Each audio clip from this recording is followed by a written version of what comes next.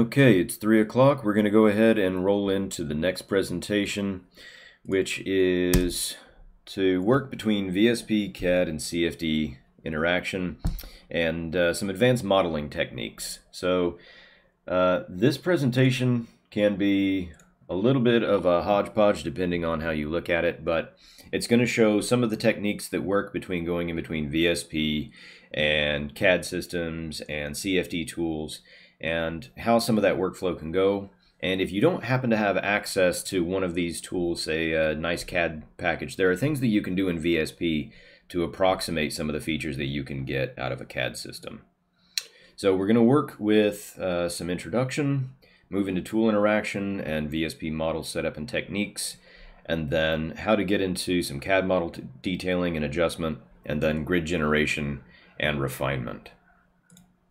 So basically we're going from an open VSP model into a high fidelity CFD solution, and we're starting off with the VSP geometry as the source so that everything that we do lines up and works well. So the main reason for this is that the boundaries between parametric modeling, CAD, and CFD are blurring, and they have been for years as computer power increases and we get some more information ahead of time. So advanced knowledge of the aerodynamic or structural or manufacturing issues early in the process saves you time and money later. And streamlining this process between your various tools saves even more time and effort, and it also helps avoid miscommunication between your various teams. So this presentation is intended to just convey techniques and some lessons learned, it's just from using a variety of design and analysis tools. It's not a comprehensive list. If you have something that works well for you, by all means do that. This is just to put it out there so that if you need it for a reference, you can have it. So the idea here is that we're starting from a parametric model. We add some details in CAD, and then we get things out and we generate grids for things like CFD solvers. So the idea here is that there's this iterative design change among all these different tools to where one is good for one thing and another performs another task very well. So each of these processes is integrated and each tool is used to their individual strengths. So if something is really good at adding detailed features, do it in that tool and then hand it off to the other ones and vice versa. You don't want to try and necessarily brute force things in VSP if you don't have to. Trust me, it's a big headache. So let's start off with some stuff in OpenVSP, namely your surface resolution.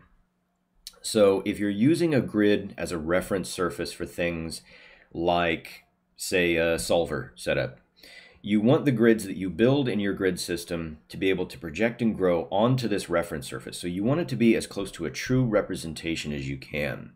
So give it a very high tessellation value and you'll get a good grid onto a good surface, instead of trying to map, say, a really great, well-spaced grid onto a surface that has a bunch of sharp corners to it, because the grid system will do that, and it's going to give you crap information out.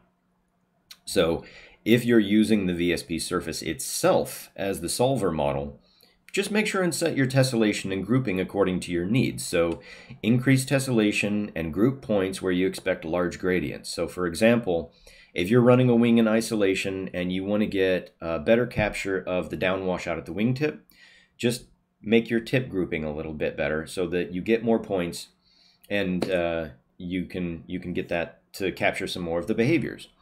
When you're exporting for things like 3D printing, use really, really high tessellation, and you're going to get a much better surface for your source, and then your slicer can do whatever it wants to with that. So sometimes you need to beware using airfoil files with excessively clustered points, and this can tend to happen for things like the leading edge.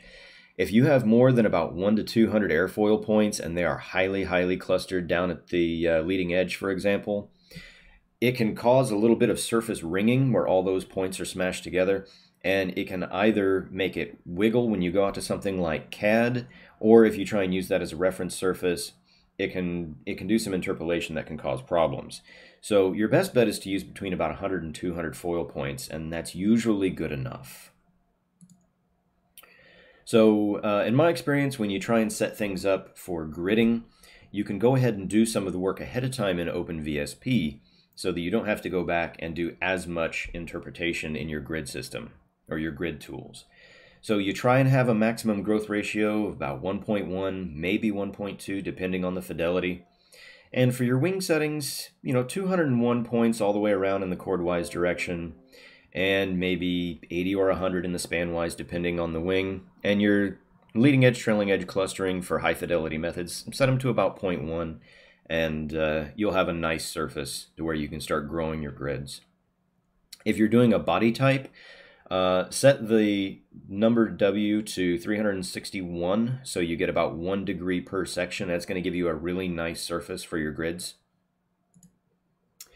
And the thing is that VSP has come a long way, and when you're exporting to grids, you want to make sure that the model is in the solver units. So if your VSP model is in meters or in feet or in inches, make sure that when you dump everything out, go ahead and just save yourself the trouble and scale it to whatever the solver wants. So you don't want to give your grid setup model in inches and then have to go into each individual one of those and scale them down, when you can just as easily do it in VSP.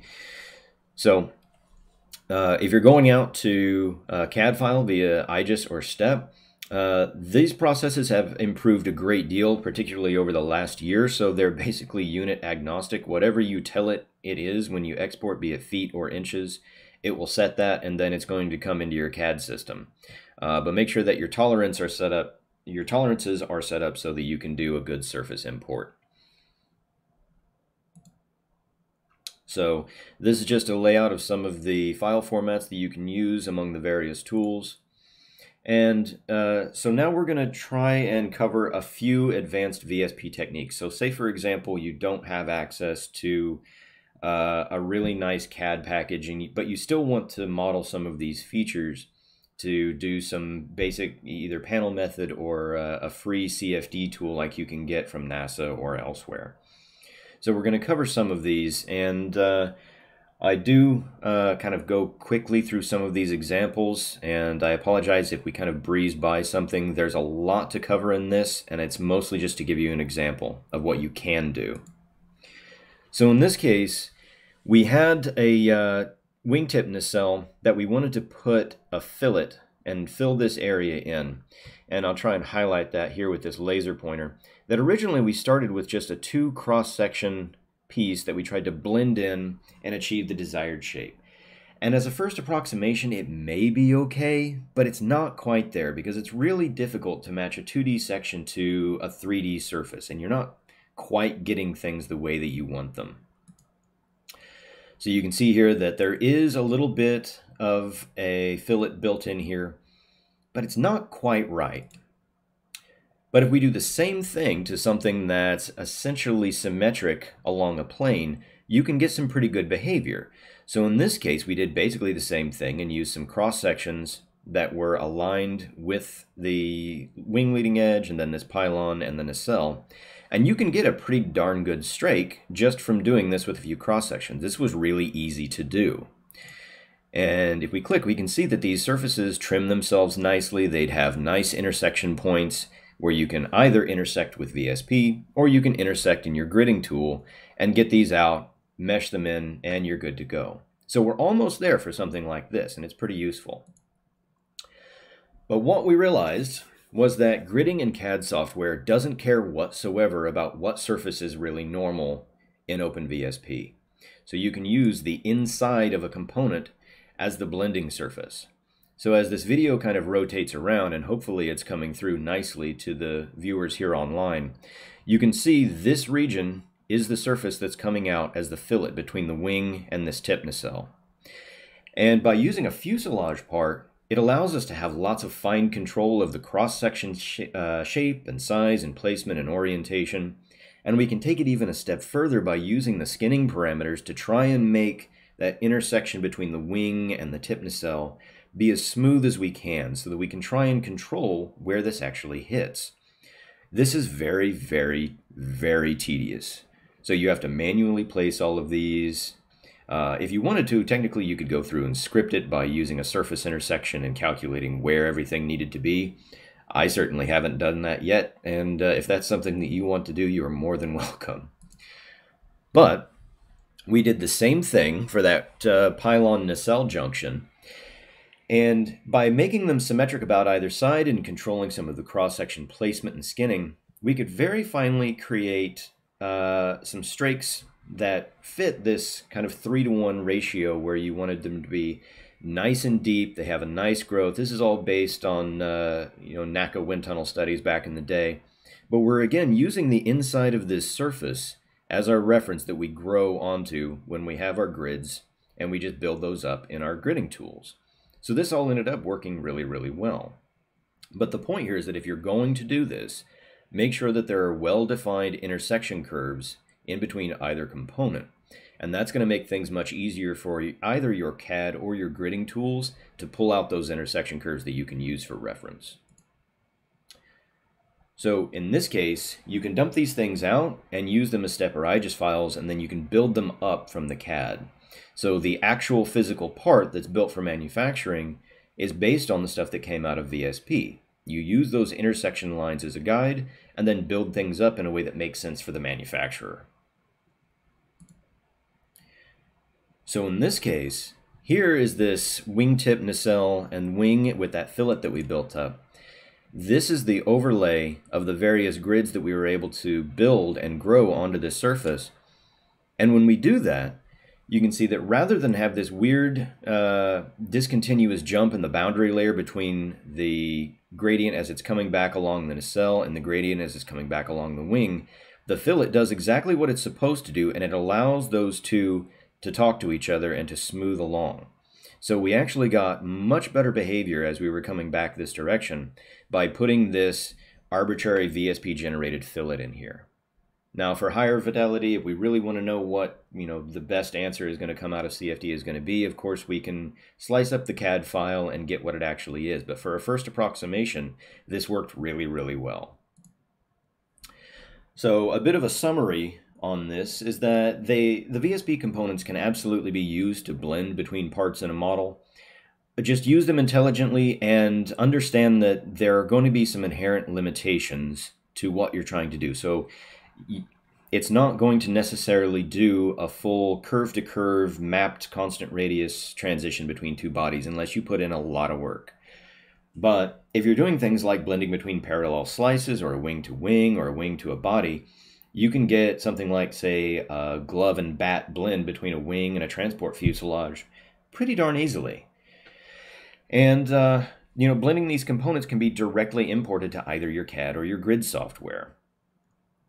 So another neat thing is that existing designs from CAD can be approximated in VSP by importing the STL and using either a by hand or fit model. So Rob demonstrated that you can use fit model to make some really complex, interesting shapes just by taking some time and getting it to fit. So what we'll talk about now is using OpenVSP components to remove material from CAD parts. And a lot of these, you'll notice I'm using these high lift propeller blades from X57 because that's what I'm most familiar with. That's what I was doing at the time. So the demonstrations that you're going to see are part of the design process and go into how I kind of created these things. So in this case, the cutter parts are these in gold, and the actual physical blades are in red. And the gold part is used to clear material away from the nacelle to make sure that the red propeller blades aren't going to strike the nacelle when they fold back. So using a transparent view, you can see these parts of the nacelle back here that are going to get trimmed out. And these are the solid cutter blades. And the nice thing is you can export these parts separately, and then you only use a single cutter to save yourself some time. So you cut it once and then make an axial pattern in CAD, and it gives you exactly what would happen if you tried to dump out all 5 of these. So here is the CAD part after I cut those pieces away. And the things that you need to watch out for are to avoid sharp corners and multi-directional bends, because that's going to make things really tricky for your grid tools. So if you can go in and manipulate things and maybe fix them a little bit in CAD to avoid those sharp corners, your grid tools are going to be much, much happier and can build volume grids much easier than if you leave these high curvature regions, which we'll show later. But in this case, all of those blades that came straight from VSP nestled perfectly in these little cutout regions because that's what they were designed to do. And if we zoom in a little bit, you can see that those cutter parts left a 0.010 of an inch constant distance from the lower surface of this blade here where they touch, And back here, it maintained a 30 thou clearance. So not only are these things able to clear material away, but they're able to do so very, very accurately. So moving off of that and to talk a little bit about hinges, if you know that you're going from open VSP and you're going to need a physical hinge later in your CAD model, it's really easy to dump out a small pin cylinder to use as a reference in CAD. So all you have to do is attach a VSP cylinder to the rotation center and extend it along that axis. And when you write out the step file, you've got a little cylindrical reference that you can say, hey, here's my pin. This is where your mechanism connection goes. And it makes it so much faster than having to do the math and align everything. And the neat thing is that hinges, or even a combination of hinges, can provide a more realistic control of your component kinematics than simply mixing a bunch of blanks together. So hinge parameters like rotate and translate can all be linked together to define something like a pin or a cylinder or a slide and various types of joints. So in this case, this is an example of a 6-level jointed hinge, all driven by a single fraction. So you can see here in the top right that I'm moving a user parameter that I created, and what that does is it commands each of these hinges to deploy by either a percentage of its 0 or 100% deployment angle. So I can make this thing wrap up on itself or fully deploy, kind of like maybe a soft robotic arm. So it can wrap up on itself, it can extend, and you can set these to be whatever joint angle you want it to be. And you can set this up using user parameters and links to be, say, stowed or deployed. So you can imagine something like this being exceptionally useful for putting together, say, a complex landing gear mechanism. So we're about halfway through this particular talk, and we're doing okay on the number of slides. So with this, I'm going to give a bit of a word on scripting. And the reason that scripting is so powerful, particularly with something like a propeller blade, is that you can rapidly alter configurations by changing a few parameters and inputs, and it drastically reduces the time involved compared to modifying things by hand. And it's really important if you need repeatable and accurate models to be created. So rather than going through and trusting that you got everything right and didn't fudge the numbers when you were typing it in, it does it for you. So an example case here is again the conformal blades and cutters. Each of these propeller blades were defined by between 40 and 80 radial cross sections. That's all of those blade curves, and that depended on how many inputs came out from the X-rotor model. And what you'll see is that trying to manually change these, VSP has a lot to update. It's got a lot of work to do, and it takes some time. But by scripting it, it's orders of magnitude faster. So in this case, we've got a single section modify example where what I'm trying to do here is thicken the trailing edge and the leading edge to make this cutter component. So it's already set my offsets to make it a cutter. What I need to do is thicken it so it's going to clear the material away. And as I'm doing this, you can see how long it takes to only change a single parameter here. And there's one. So it's going to go through the same process for the leading edge. We have to go and tell it that I want to turn something on, and then it's going to allow me, and then I have to set the value, and it's got to update. So you have to do this for each individual cross-section along the blade, and it takes a lot of time. But instead of that, this is what happens when it's scripted. So I run a script that does all of these modifications for me automatically. And what you're going to see here is that I run the script, it's going to think about it, and it does take a little while to run because it's still a complex part. It has to update everything, and it does have to build it. But not only does it run the entire blade in about half the time it took to do one cross-section, it pieces them up and it's good to go and it's all accurate. So that saved me tons and tons and tons of time. So that's just a brief demonstration on how useful and powerful scripting can be. Another really useful feature that we have are VSP trimmed surfaces. So this is basically like a trimmed CAD export and piecing everything together. What it's going to do is it's going to calculate the intersection curves and the intersection surfaces for you. And they can come out as plot 3D. You can dump everything out in IGES or STEP. And it's kind of similar to a tool called eGADS to Surf that I used with Chimera Grid tools that we'll talk about later. But don't neglect that this feature is here, because some of the intersections and things that you would tend to rely on either CAD or your grid tools to accomplish can actually be done in VSP ahead of time, and they're ready to go, so you can start off with that work already done. So a brief word on how to fix things in CAD while we're talking about it. An IGES file or a step file might not come into your CAD program as a solid because maybe there's some misaligned edges, maybe there was a tolerance issue, but it might come in as a surface. And the easiest way to come in and fix this stuff is to look at your wireframe view, and typically a CAD system is going to identify any gaps or misaligned edges by highlighting them. Now, most of these CAD tools have a way to go in and heal these back up, and once that's done, you can solidify.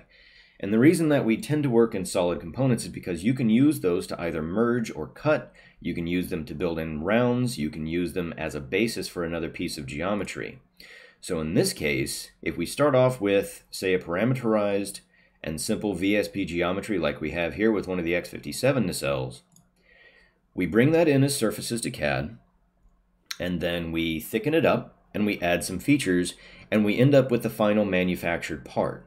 But the important thing here is that we started with a VSP geometry, and once we got to the part where we had our detailed design, once you're past the parametric side of the design stage, you can take whatever changes you make in CAD and feed them back into VSP.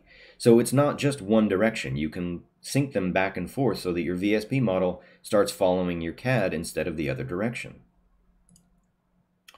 So things that you should watch out for if you're coming out of CAD into your grid tools are pinched regions and high curvature areas. And you can do that by doing a surface analysis just to see where they are.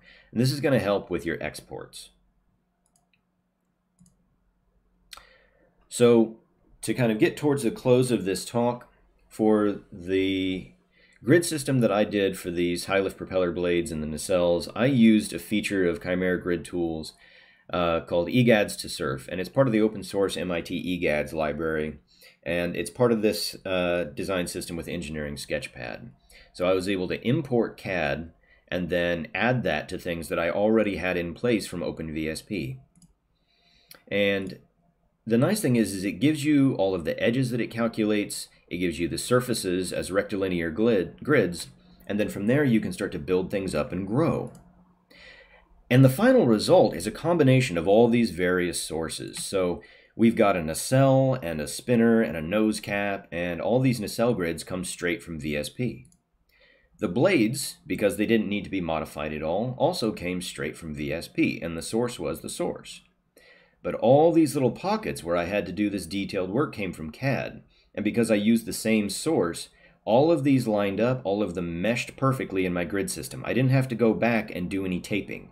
They just worked. And they integrate seamlessly, and that's the point. It saves you so much time and headache by going in and making this work off the bat.